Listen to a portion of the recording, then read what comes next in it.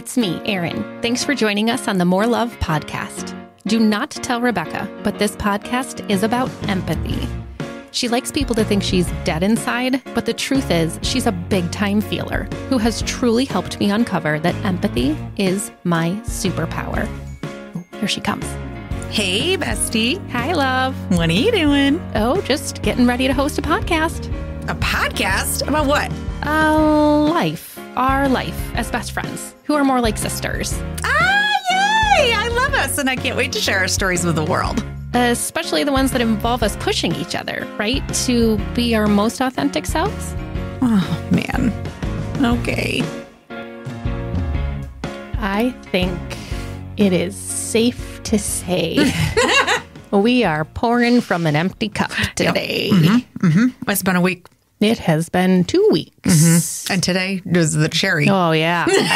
In fact, right up till we walked in. Walking in here, it was a lot. It's been a lot. I think this might be the best time for me to bring in my room for cream analogy that I like to use, because I feel like maybe that's going to make its way into the podcast at some point.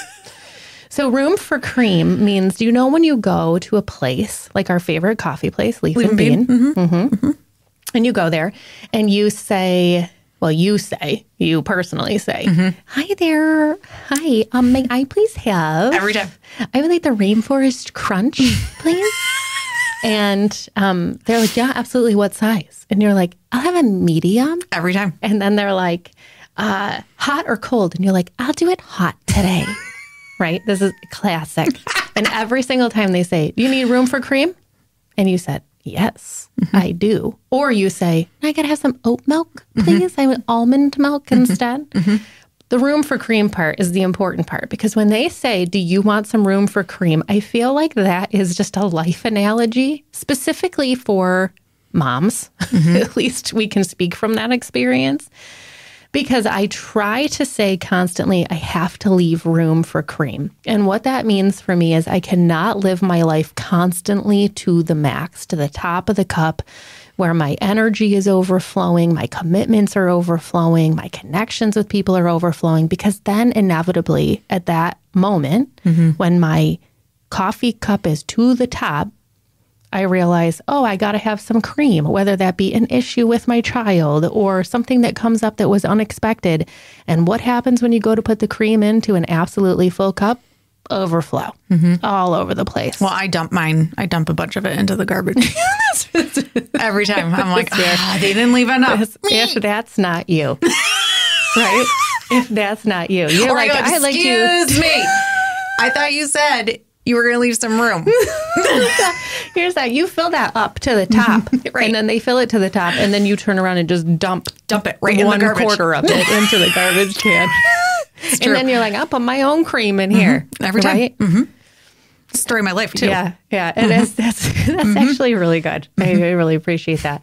So essentially, pouring from an empty cup today and the room from cream analogy. So whenever you hear us say, got to leave some room for cream, it means that essentially we need to be making sure that our energy and our investment in what it is that we're doing has some degree of room for the unexpected energy shifts, the too much, right? So you're not super overflowing and incapacitated. The other cool part about you and me is we just like intuitively, good cop, bad cop is the wrong analogy, but it's very clear immediately whomever has the more full cup. Oh, yeah. The other one immediately has to be like, it's fine. I got this. I got this, and I got to manage it, because if I contribute and overflow that, then game over. I think this is my favorite example. It was literally last Monday when the whole, everything started, right? And you call me. It's 8:47, which everyone now knows 2 minutes after the time. And you said, what are you doing? This isn't good. And I said, I'm sitting in the parking lot at Aldi. And you you said, we're not good. Nope. We're not in a good place. We're not. No. After I said that, I go, were you planning on going in there? And you said no. And I said, well, I do need some coffee. Could you go in there and then come to my house? Because you're not okay. You are not okay. We're not just going to sit in the parking lot at Aldi, right? And then I made you get on FaceTime and I was with you when we went into the store because I'm not sure if you would actually follow through. Yeah, because I was not okay. I know. It was not good. Energy has never been in that place before. I know. It was borderline. I mean, I even texted your husband. I said, and I got her. She's over here. I'm not sure when she's going to be home, but I'll just keep in contact with you. And I'm going to need you to step it up. Here's what I need you to do before the end of the day. And he was sweet. Didn't he say? He nailed it. I got it. Yep, we got it. He nailed it. That's the team approach. And I'm pretty sure that at that point, when you told me you contacted him and that's what he said, that I started crying and we were on FaceTime and you said, oh, no, we're not. Nope, we're not crying. What are you doing? Let's get out of the car. We're not going to sit in the Aldi parking lot anymore. Nope. All done. And did I get your coffee? Sure did. I sure did. Right? So that is one of my favorites, that my cup was, barely at the bottom. Like it was not full at all. And you were like, I have some coffee to spare. Let me help. The problem is in the last 2 days, both of us have less than half full coffee cups. I know. And we're doing it. I know. mean, we are pulling it out here, but it's been tough. It's a lot. Yep. I think we should set an intention. I agree. I think we should figure out what's the state of this podcast, what's the state of our energy, and the best way to do that. With our tarot cards. I got them all spread out. Good. So I put the energy in there, and then Erin's going to shift. You're going to tell me when to stop. Now I know which one I want. Okay. Maybe put your finger on that one too. The one that you want. Is that it? Oh, interesting. That was not at all where I was going. I'll tell you. I got to close my eyes. Okay, you tell me. It's going to be my middle finger. Okay. Okay, I'm ready. Go.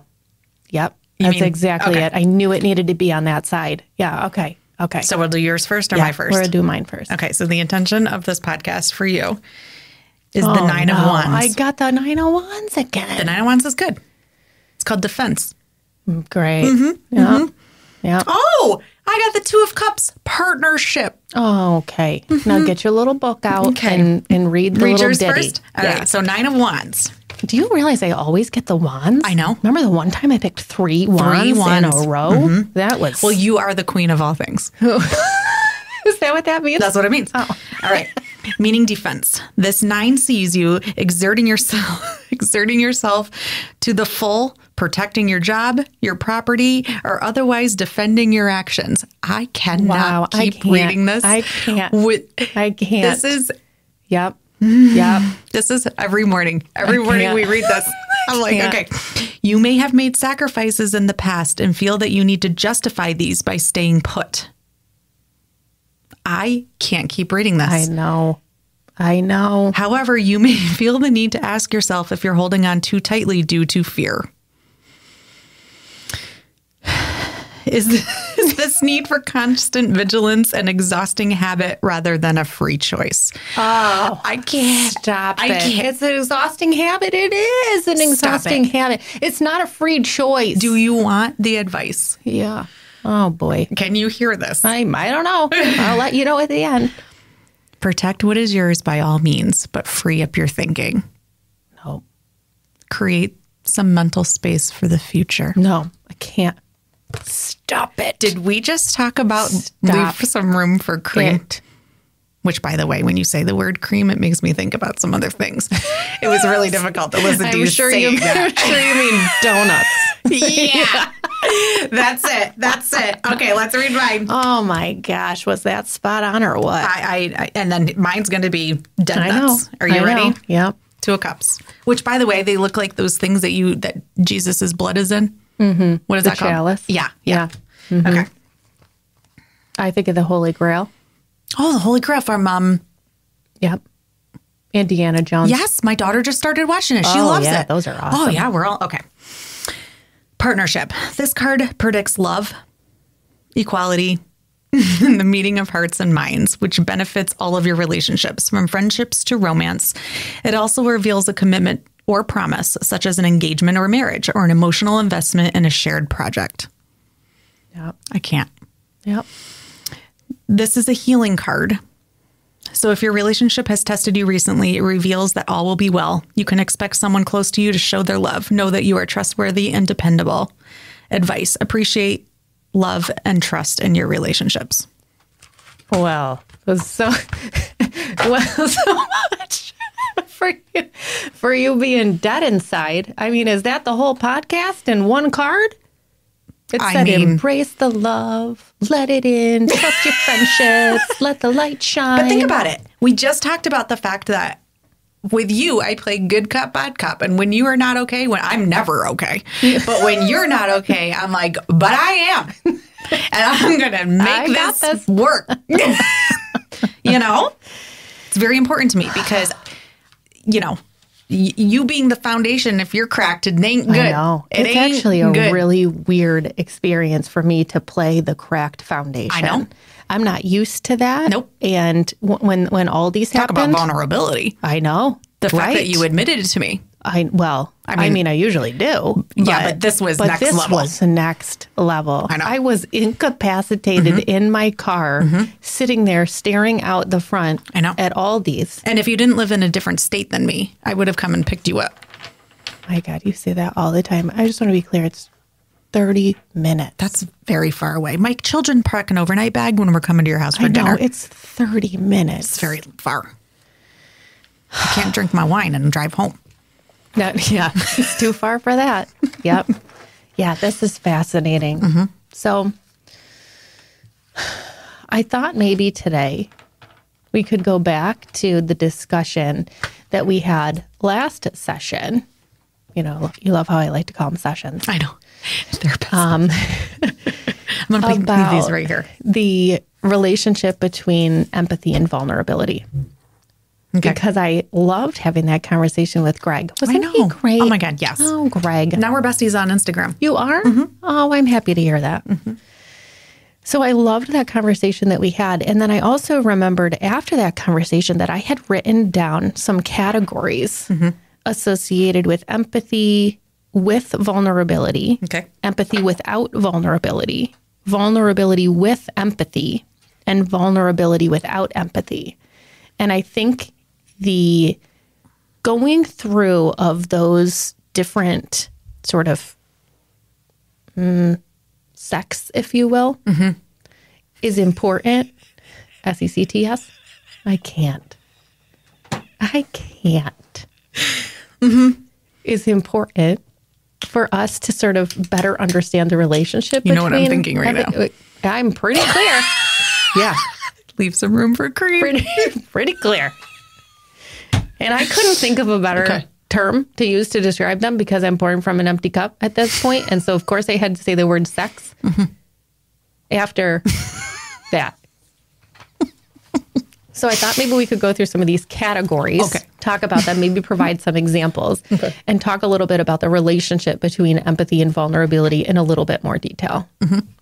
Does that feel doable today? Sure. All right. So the first thing I have is empathy with vulnerability. Okay. So empathy, let me go back to my notes from before, the ability to understand and share the feelings of another. And vulnerability is a state of being exposed to the possibility of being attacked or harmed. So empathy with vulnerability. My example for that was a close family friend has a child who's on the spectrum. And my experience of watching him try to engage with other children and have those children not accept him, for me, brings up a tremendous amount of empathy. I feel for him very greatly. I want to just be in his skin, trying to help him navigate those relationships. But I didn't see that as potentially a time where I was being vulnerable. I wasn't really putting myself out there. I was essentially just having empathy for him, or is there vulnerability in that? Because just the process of me being able to have empathy and to get in his shoes is a rather vulnerable experience. Yes. I am not sure if that was a yes or no question, but I agree. I'm not sure what I just keep going back to, is it with him or is it with the parents? From an empathy standpoint? And vulnerability.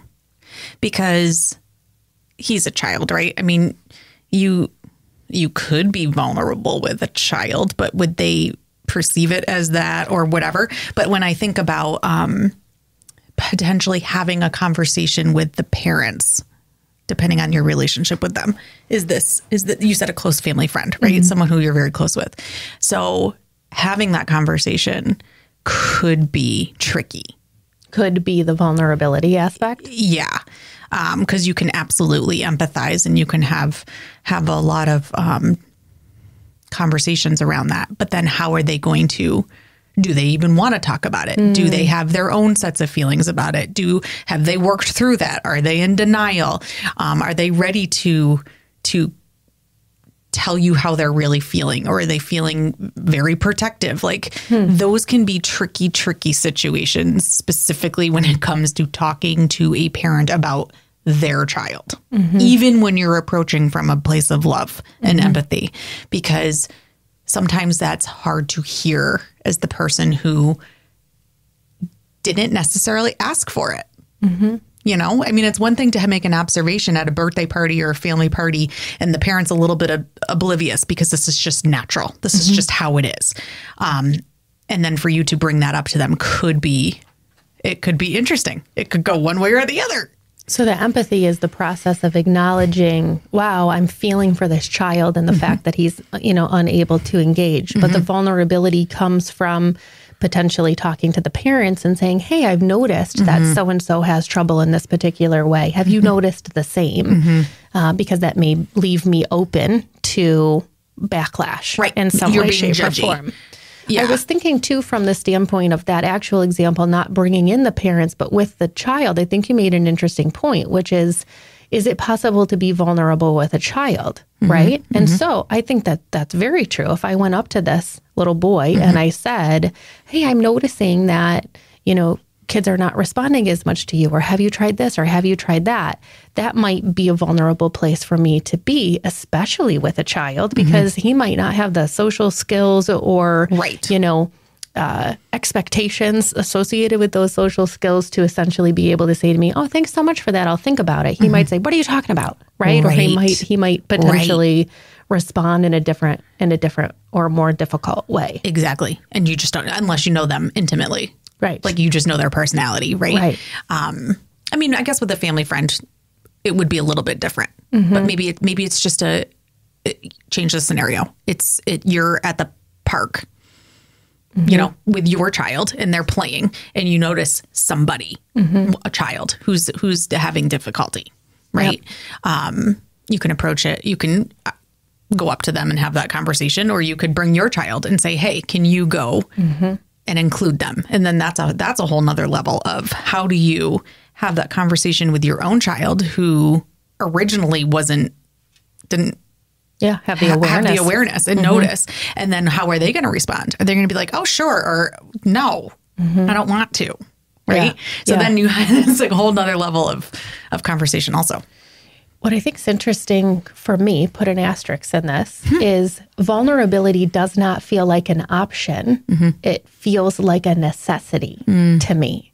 I don't think that you feel the same. No. So in that situation where we're talking about the child with his parent or the child and me talking to the child. You're asking me a question now? I have to say something. I know. And I'm not saying anything. Right. I am going to the car and reading my book. That's right. Because you're like, I noticed that. Right. And did you have empathy for it? Yeah. In this fake scenario? Are you aware? I'm very aware and I'm very uncomfortable and I don't. Really? Yes. You're uncomfortable because what? Of what the child's experiencing? Yes. And you have then the ability to shut off this part of yourself that says, I'm not going to engage with that, because is that the vulnerability piece? Yeah. I can't. Isn't that interesting? Turn it off. Right? Yeah. Turn it off. Turn it off. Nope. Turn it off. Turn it off. Sawyer, we gotta go. Yep. Busy, gotta go. Right. Oh, gotta look go at the home. time. Look at the time. Oh, That is interesting. And here I am. I have to talk about it. Right? I cannot leave that playground if I've not talked to the child or the child's parents or I have not intervened in some way. I know. That's why we don't go to the park together. Because I cannot. I can't. Here, I have the best example of this. Okay, so this is an example of, let me look at my categories here. Empathy and vulnerability. Oh, God. Which example? Right? What are you giving? I went to Target. Oh, God. I was not with you. I know. Can you imagine if you were? Nope. I went to Target. I couldn't even listen to this story. Now I got to listen to it Do again. you remember in the car? 100%. You were like, I'm so uncomfortable right now. I'm getting uncomfortable again. I went to Target and I'm walking out of Target with my husband and my child's friend. And don't I hear massively loud banging coming from the Target bathroom? Any other normal person is like, gotta go. No one. There's a little yelling as well, right? Now, in this case, are you feeling empathy? No, You're I'm not feeling like any empathy. there is something not good going on in there, and I Okay. want nothing to Okay. do with it. Okay. Nothing. Okay. God, no. Now I take all the items that are in my hand, I hand them to my husband and my child, and I say, hey guys, just go out into the car. It looks like I might need to take care of something. And I walk right into that bathroom. Of course you do. Like you're Right? you're the owner of Target. Yes. I know. There were Target employees I know. with their shirt things on standing outside, right? None of them are going in. No, of course not. No. I have to go in. I know.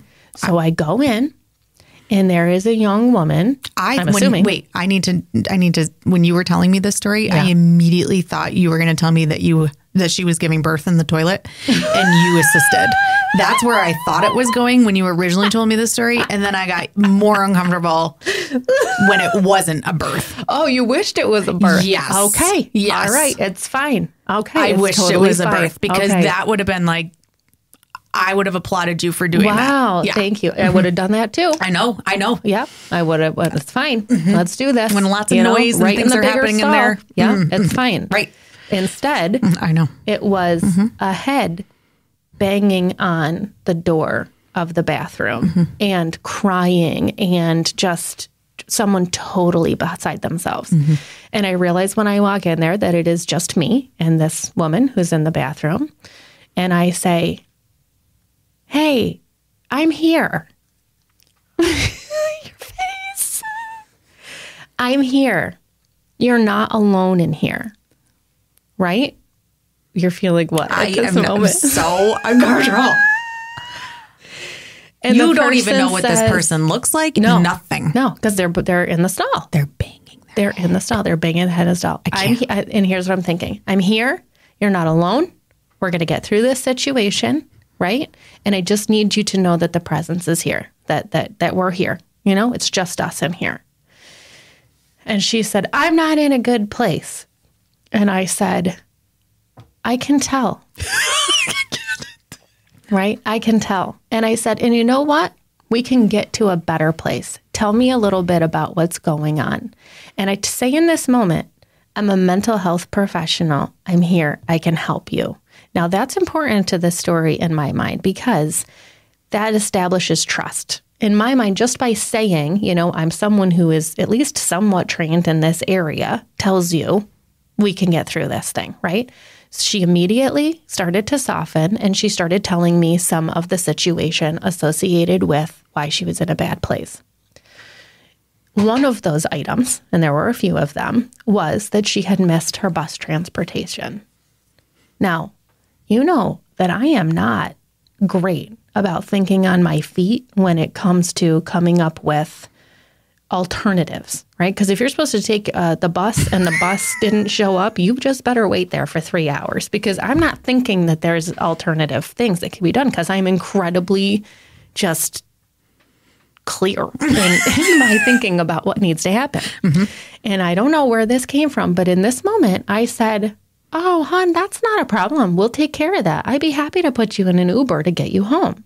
And she said, you would? Now that's all I needed to hear. Because I'm like, absolutely. Is that what it took to get us from this place to this place? Absolutely. An Uber ride, right? So eventually she comes out. And where am I? Right in the middle of the bathroom. And I have my arms open. It's time for a hug. I can't. It's time for a hug, right? She's in a place. I'm here. I'm ready to support you. I have my hands open. I said, bring it in. Like we're on like a soccer team together or something, right? I said, bring it in. We got this, girl. We got it. She comes in, she's crying. We are hugging in the middle of Target bathroom. I can't. You're feeling what right now? I am. What part is it? Is the hug? Yes. Why are you still talking to her? Oh, she's struggling. She was struggling. But you should have already got the Uber and moved on. Just the Uber and then we're done. Yes. Oh, there's so much more. There's so much more there. So we're embracing in the middle of the bathroom. And I said, take a minute. Just take a minute. We're going to figure this out.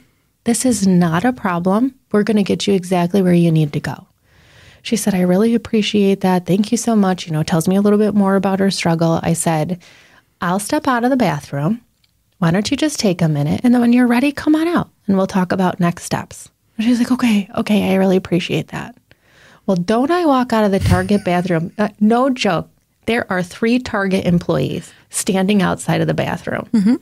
They are beside themselves. Of course they are. Do not know what is happening in there. So here I come, walking out of the bathroom. And I say, because they're staring at me. Right. All set in there. It's not a problem. And the woman says, it's all set in there? And I said, yeah, we're all set. We're all set. I said, someone's going through a hard time. It's not a problem. She's going to be okay. I've got it all taken care of. They do not know what to do in this moment, right? I don't work at Target. Some days I wish I did. Well, they probably already called the cops. It's possible. I'm telling you, there's 3 people that are standing outside.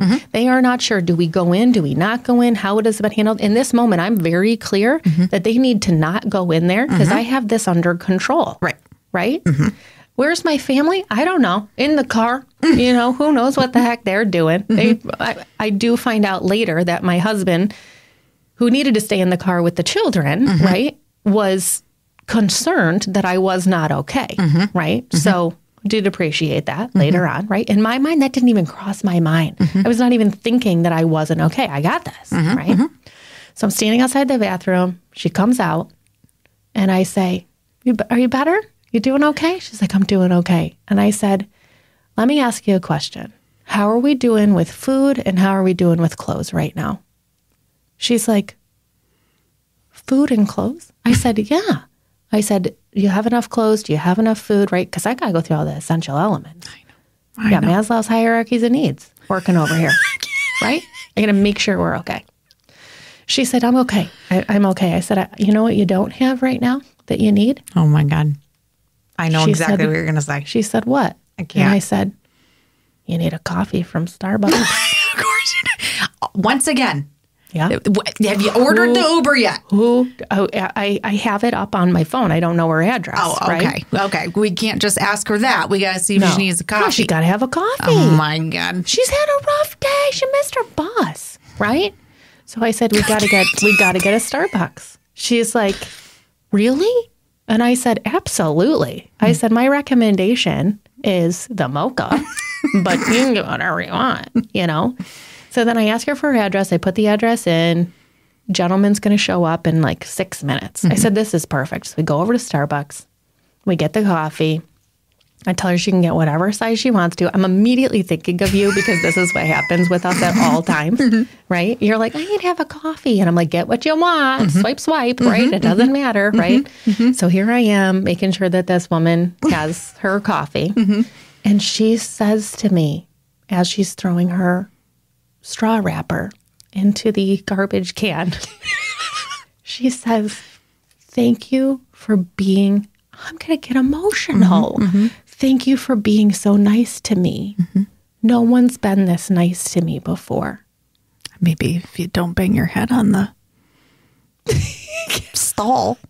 This is why you have no heart. She's struggling. She said, thank you for being so nice to me. And I thought it's just as simple as making sure that she has her Starbucks, getting her in the Uber, right? Making sure that she's okay. So get her in her Uber. I give her a therapist recommendation to my favorite therapist, downtown Rochester, who I believe is still accepting clients.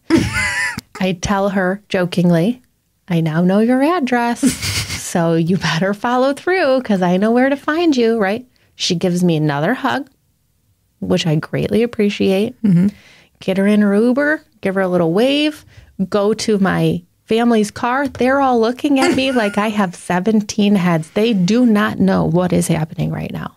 My son, always inquisitive, says, Mom, where you been? And I said, somebody needed my help, buddy. And that is the story of empathy and vulnerability all at once. How do you hear that? This is a genuine question. How do you hear that and keep walking and not respond? Is it fear? Yeah. It is. Is it desire to pretend it's not happening? Yeah. Is it not feeling confident about how the situation would be handled? Like, what is it that keeps not just you, I would say, honestly, a majority Clearly the target of people. employees weren't going to manage it either. True. Yeah, they actually are paid to be there. Right. And they are like, but I guarantee you this brings me right back to the RD days when you had to do my job for me. Not adequately trained, quote unquote, because that is not my personality. That is not my go-to. I am not running in the burning building to help people. But in my mind, I didn't do anything overly therapeutic in that case. I simply recognized that someone was struggling and I used words to offer support, guidance, a hug, a Starbucks coffee, and it's okay, everything will be all right. My struggle is that feels just so innately human to me. Because that's who you are at your core. But then I assume everyone else has that quality, right? And this is where you say to me, absolutely not. That's why this is your superpower. And that's where I remain constantly surprised and confused by just this simple, like, human relationship. Well, bystander training, any of that. We watch that stuff on TV, right? Where we're like, somebody's clearly struggling and people constantly walk by. Not you. You're right up in there. And so would you consider that the walking in that situation, is that vulnerability? Yes. Because what if you were rejected? What if she called you never names? What if she attacked you? What if, I mean, I could. Yes. What if she's delivering a baby? I mean, granted, if that were the case, you'd run out and be like, call 911 or whatever. Like those kinds of situations. But I think that for me is pivotal. Yeah. When it comes to empathy and vulnerability together, I would have told you empathy is my superpower. And it is, right? Because I just do care very deeply. But I think what I lack in recognizing is the extensive amount of vulnerability that I show regularly without recognizing it as vulnerability. I don't call that vulnerability. That's a good point. In my mind, I just assume this is just what you're supposed to do. Why would anyone do anything different, right? When you say there's a possibility that she could have rejected me, this might sound twisted, man, but there's a part of me that's like, if she rejects me, I'm going in harder with more vulnerability. Yeah. Yeah. Isn't that fascinating? I would lean into that. Absolutely. But I know you.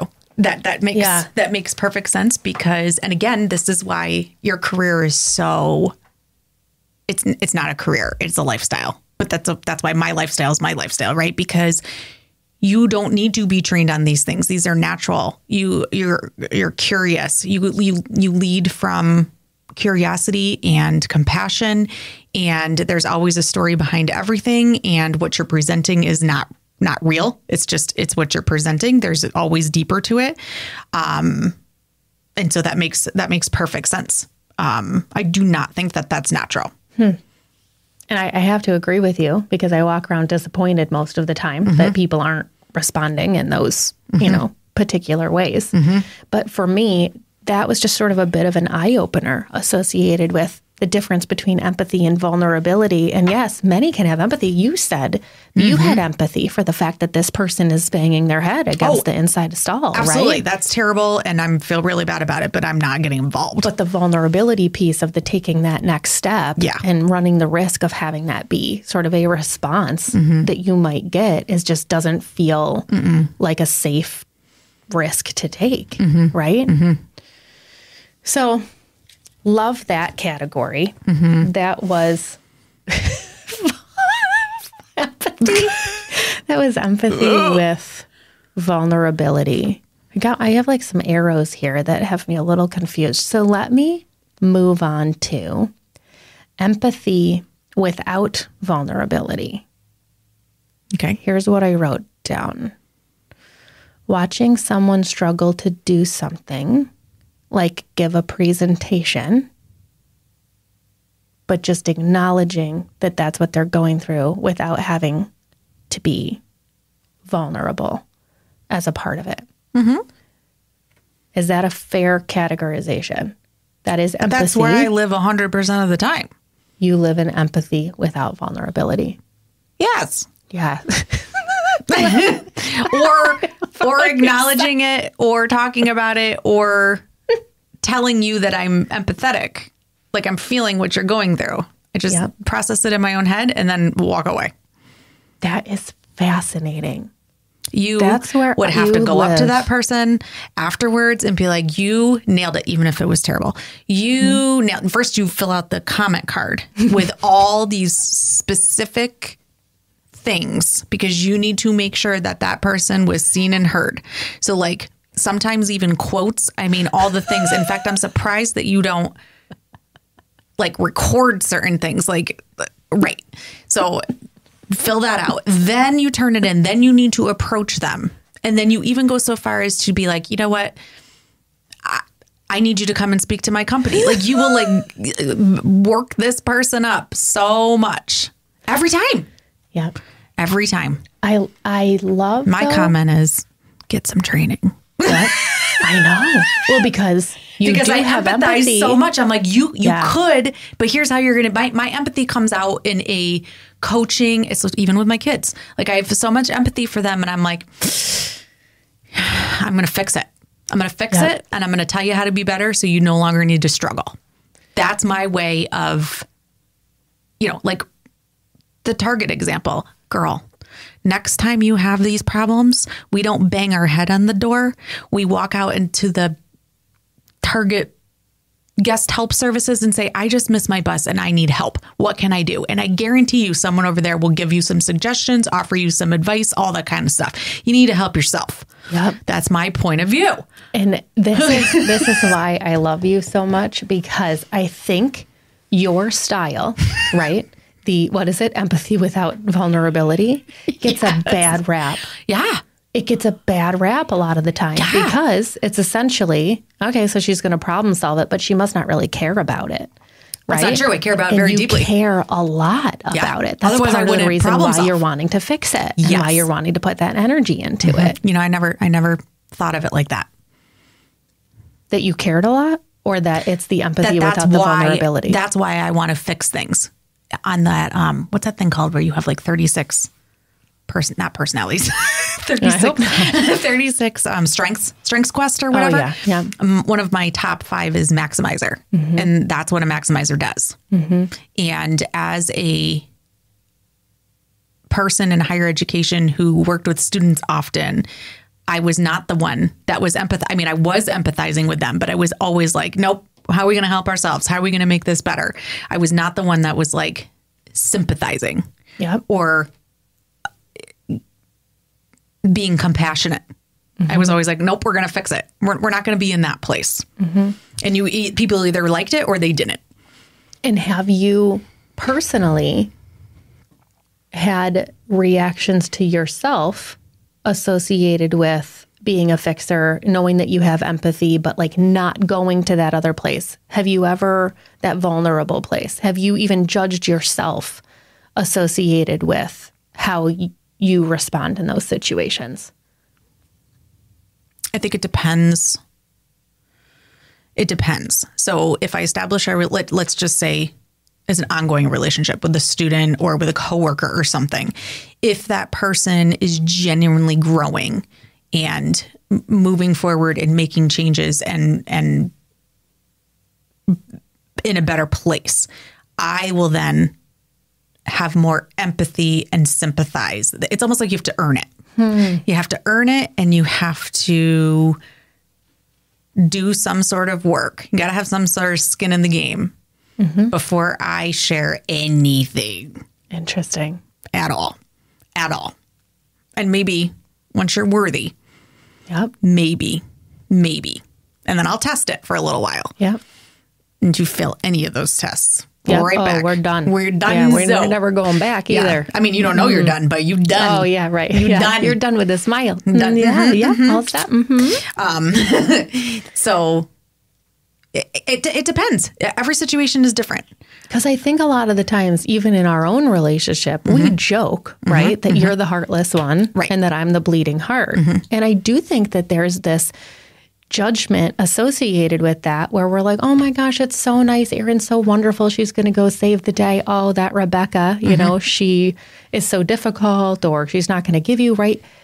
But I think we found, especially over these last 2 weeks and all of the stuff that's been going on, there is a time and a place and a necessity for each one of these approaches, so long as they both come from an empathic place. Yes. Agreed. Right? There's so many times, even when I'm, in Aldi and want to just wallow in the experience of the vulnerability and where I am, that you're like, I need you to go get some hummus. I need you to go get my coffee. I need you to do this and do this. You come over and we're going to do these things, right? You were the fixer in that situation. If we were both wallowers, if we were both, in that place, or if we were both Mr. and Mrs. Fix-Its, and none of us were going to that other area, I think that's part of that compliment. But what I realize now has not really been fair is the fact that we often talk about your ability to connect, your empathy without a tremendous amount of vulnerability as a secondary or less than sort of approach to handling things. And I don't think that's fair. I think that maybe we need to think about it as a very different way of approaching it, as opposed to it's easier to see where my approach pays off in terms of immediate impact. But I would say it's not okay to operate from that place day in and day out. It's exhausting, right? As we've seen over the last couple of weeks, there's a lot of side effects associated with coming from a place of empathy and vulnerability together, right? But that's what I mean about the judgment. I don't know if it's fair to just assume that you're this heartless biatch over here who doesn't care, because you do care very deeply. But yes, and I also don't have the most kindest delivery.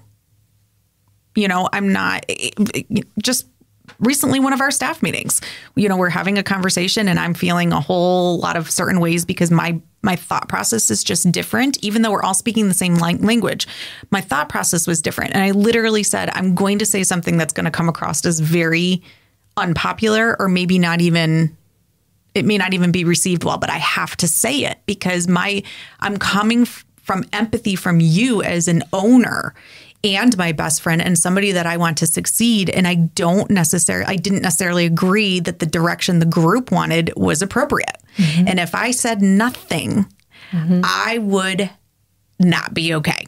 Yep. I would not be okay. And then I would try to talk about it with you and you would be all sorts of confused. And I'm like, I have to put it out there to the group because they have to know where I filter all things through. That's the only way I could put it. And I said, even when we're having conversations and I'm saying things to you, I said, I'm not even going to use people's names because it's not about people.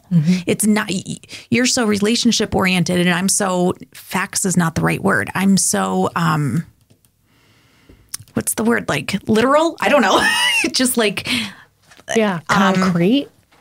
Maybe. And I'm like, take people, personalities, names, any of that stuff, just take it out of there. And that's hard for you to do because it's all wrapped into one for you. And for me, it's like, no, this is very clear. And we have to make choices within this way of doing things versus, and then filter in your way of doing them. But you're going to see it's always going to be a conflict unless we do things a little bit differently. So it's not about not being kind or not caring or not having empathy. It's about fixing, I guess, and making appropriate decisions that don't waste time, effort, or energy. I hate wasting time, effort, or energy. I hate it. But you hate it because it comes from a place of caring about people and respecting them. Yes. And where I can relate with this is there are many times that you've heard me say before as a supervisor, one of the most caring things you can do for one of your fellow employees or colleagues or whomever is working for you is be brutally honest with them about their performance and what you need to see differently, right? That's another area I think we connect because what I hear you say is I care so deeply that I want your success to be an important part of what happens here. And I want to contribute to that success. And if you are not successful, I don't want to feel like I've led you astray, that you're a failure, or that whatever, right? It's my parenting style too. I agree. Very much. Completely. Very much. Absolutely. And I think that without that framing or without maybe leading first with, I'm saying this because I care so much about you, because you're right back to that staff meeting. It was not 3 minutes after that staff meeting that you immediately called me and you said, I'm really sorry for the direction that took in the staff meeting. 100%. But then you said, but I care so much about you that I needed to make sure that you were going to be okay or protected or 100%. that this situation was. That is the tiniest little degree of empathy with vulnerability because you're allowing yourself to be vulnerable with me to say it's because I care about you. That was an emotional risk. I could have absolutely said, don't ever do that in a meeting again. It's inappropriate. Right? Absolutely. But what did I say to you? I know you love me so much. And I know that's exactly where it's coming from. And I see you in that place and appreciate that about you. But I wonder if that's part of the reason why empathy without vulnerability is something that is really a lot of people's MO, because they don't have someone on the other side who, when they take that risk to be vulnerable, says, I see you. I appreciate you. Thank you for doing that. I know you love me so much. I know that's why you did that. Right? And just to be able to have that dialect. I mean, you've experienced this with supervisors or colleagues or anybody in your life. I've experienced that more often where you are shut down and it's like, nope, you know your role. I don't care if you care, you can have all the feelings and the care and the knowledge in the world, but you don't hold the title. So just sit there, whatever, right? We've all experienced that. So I think when you do have an opportunity to be vulnerable and it's accepted, and again, the testing, right? You and I have tested for years of each other. So it's very easy for us to do that. It's very easy for us to say to each other, I'm feeling a certain way right now. We just had this conversation the other day. My daughter's going through some things and all you want to do is be supportive. And I'm feeling like, a crappy failure and I am doing the best that I can. And reality is, you thought I was getting mad at you, but I'm not getting mad at you. I'm being quiet because I'm afraid I'm doing the wrong thing. And you're like, I'm really not getting mad at you. I'm projecting onto these other people, blah, blah, blah. And so it wasn't even about us, but you had enough you were vulnerable enough to say, I need to say what is happening right now. Yeah. It was and you were able to moment, hear it. Wasn't it? Yes. And it was really good because in my mind, I'm like, yes, I feel that tension, but I'm not mad at you. And I'm sorry if I'm portraying that. I'm just trying to ask questions. And so it's thank God you were able to say those kinds of things because it allowed me to step back and go, oh, wow, I didn't know I was doing that. I think that's the other thing. People don't know they're projecting or saying things or their body. We weren't even on FaceTime. No, so I'm surprised. That was the first. Usually that's why you make me be on FaceTime because you're like, I gotta see your reaction. I gotta check every little eyebrow lift. Right.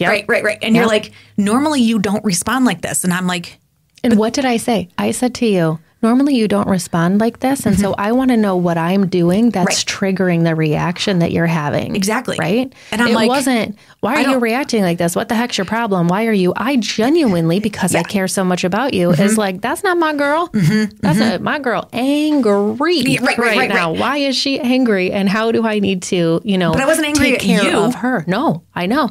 And I loved when we talked about that because we got very much to a place where I remember saying to you so many times, because God, I do know you so freaking well. Yeah, you even ordered. I was on the phone and you ordered my food yesterday, which is really hilarious because I didn't even tell you that's what I wanted.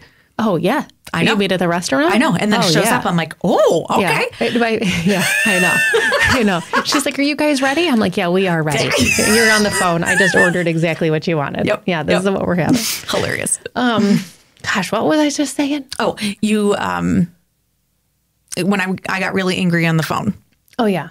Oh, I remember because I know you so well. You know, I remember saying, I love you and I know we're going to get through this. Just so we're clear, you know I'm not mad, right? You know I'm just really curious about figuring this out, right? Because I knew that if I made that shift into, we're going here and now, we're talking about the process in this moment, which you've been very clear that you hate, right? Because I don't want to talk about it, right? I know. That I needed to provide these prompts for you over and over again where I was like, we good, we're all set, love you, it's okay. Isn't this curious? Look at this. And I think that we both have this desire to look at what it is that's transpiring between the two of us in any given moment, but have that level of trust so much between each other that it allows for that creativity and that curiosity to be able to be played with, as opposed to getting our defenses up, being incredibly upset with each other, just recognizing in that moment. But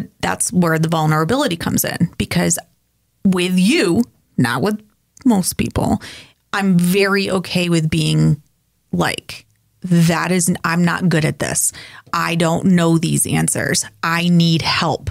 I don't like this. Whatever it is, I can say those things to you.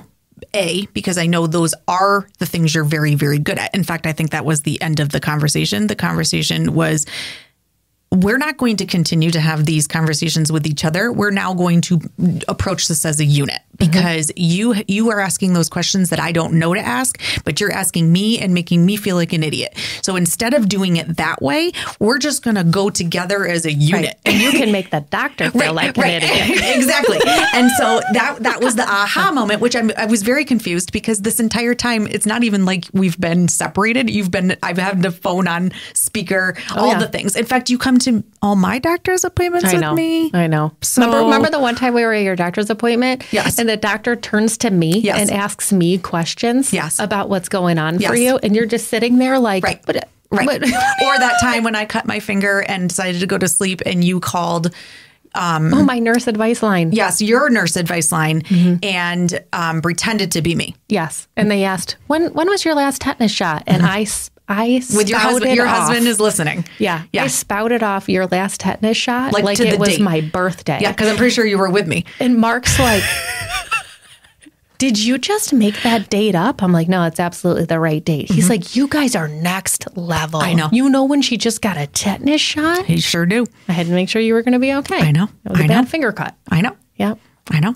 I love this. I love this. So essentially. But I think a lot of women, especially, because they don't want to appear less than or not good enough, even when you have the bestest of bestest, closest relationships. Think about your relationship with your mom, like even your own mom or your whatever. You never want to appear inadequate. So that's where the defenses come in, and you don't want to be vulnerable. Is it that? I think so. Is it that you don't want to feel not good enough, or is it this I think sense of safety? Does it come down to safety? But isn't that not feeling good enough? Isn't that the same thing? I don't feel safe because now you're going to judge me because I'm not good enough. So the fear is judgment. Yeah. I'm not going to tell you my parenting style because if you have an opinion about it, then I'm going to feel like an idiot because I don't feel strong enough that I can defend it. You know, I'm using that as an example. Yeah. Yeah. Because we all know you're real clear that your parenting style is next level. Oh, I'm 100% right in everything. In fact, you've even come to the dark side when you've attempted all of your therapeutic, loving, empathetic tactics and realized. I'm surprised you didn't have that recorded the other day when I said to you, I'm going to give you a little credit for your parenting style. I know. It's a little more right on than I thought it was before. I know. I will deny that. No, it's only because you've realized that it comes from a place of empathy. You can absolutely combine the two. That's where it's beautiful. Right. I mean, well, that's why it's nice to be aunts, right? That's right. To our and we learn littles, from each other, right? You know, because your kids come over and they're like, I got to talk to Aunt Erin about this, right? I know. And my kid who says, what time is dinner? Hears very clearly from you, dinner's ready when dinner's ready. Yeah, right. Take a seat. Don't ask and again. Didn't ask again. That's because he's real clear. Or when he opens his mouth, I'm like, yep. What are you going to ask? Yep. You better be careful. You're going to ask something? Because I'm real clear that I told you that dinner will be on the table when it's on the table. Right. And I'm like, about dinner. Right.